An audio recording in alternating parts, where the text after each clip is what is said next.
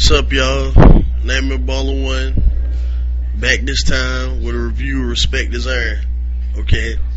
I know I'm late in seeing the pay-per-view, but I just got it like Friday night. But this is my review of it. See, I didn't want to watch it on the internet.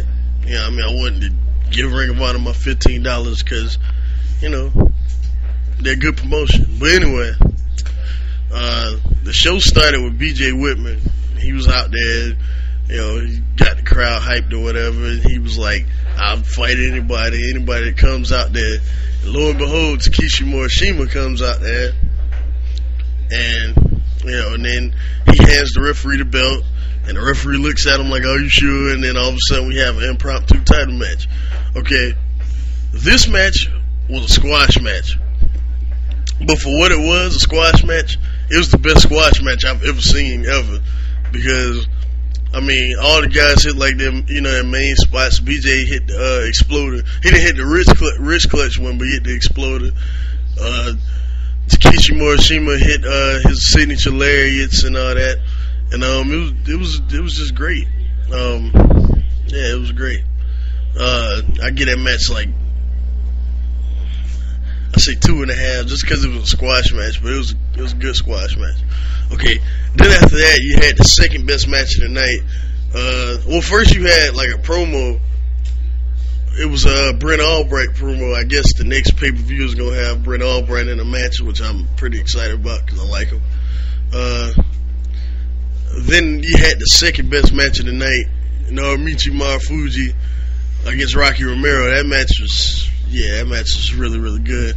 Like, it just had, like, you know, Marufuji's crazy coast-to-coast drop kick, and what's the name? Rocky Romero with his martial arts, his armbar variations, and it was great. I get that match definitely 4 stars. It was a really good match.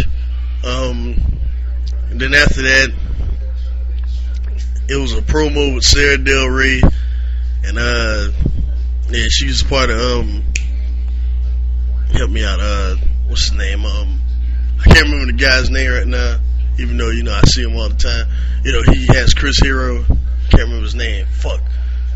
But yeah, she came out there, she's part of his group now, whatever. Yada yada yada. And then we had the best match of the night.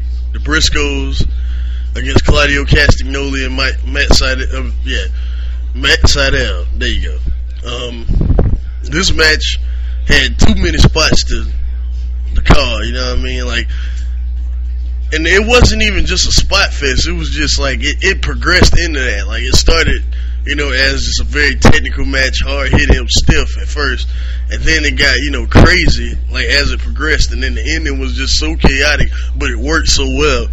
Like, it was everything you wanted in a match. I'm so tempted to give it 5 stars, but I don't know if it was perfect. So I'd say 4 3/4.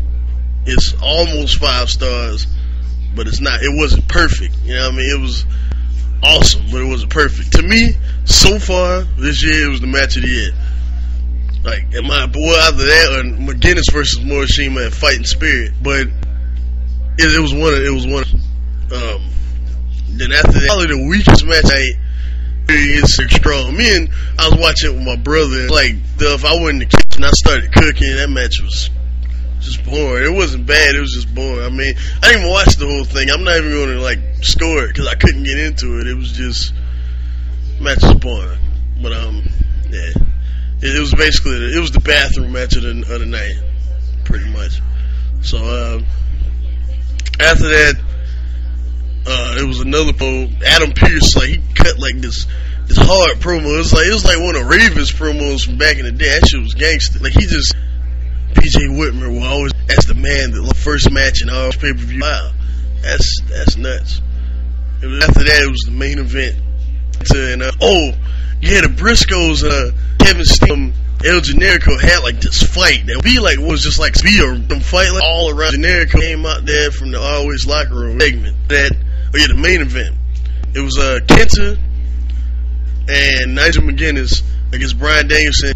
With those 4 names, you know you're gonna get a great match, and that's what it was—a great match.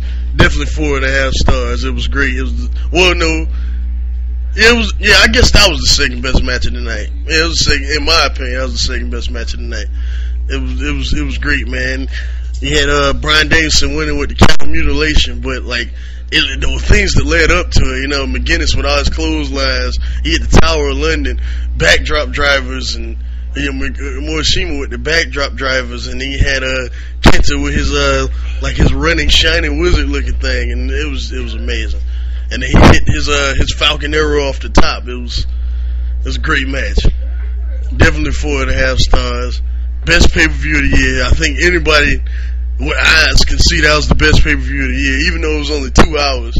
I mean, you had 3 matches of like more than like 4-star plus, you know what I mean? Like you had the Marufuji match, and then you had the Briscoes match, and then you had the Morishima, Bryan Danielson, Kenta and all the match. I mean, 3 matches on a card that were like more than 4 stars. No other pay-per-view this year, or no other pay-per-view in a long time has had a card like that. You know, like the last one I can think of was maybe Bound for Glory last year.